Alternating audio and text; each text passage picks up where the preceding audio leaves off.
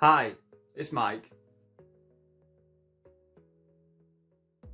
If you have several email addresses in Outlook and you want to turn the notifications off for one or more of the email addresses, this is how you do it. So when you get a new email, a notification will pop up to advise.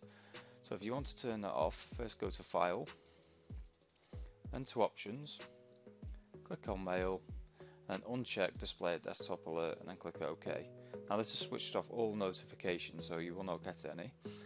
Now you need to set up a rule, so the email addresses that you do want to receive a notification pop up, this rule will activate that. So if you click on Rules and then Manage Rules and Alerts, New Rule, and then Apply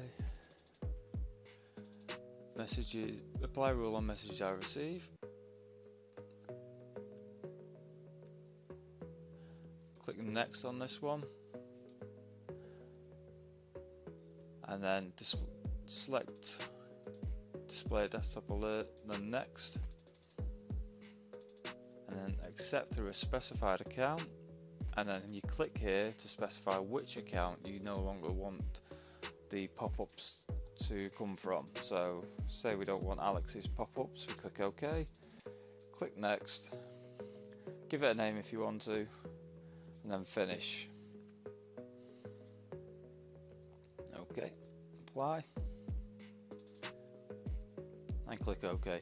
Now all email addresses, all new emails to Alex will no longer receive a notification. You'll still get a notification for Alan and Adele.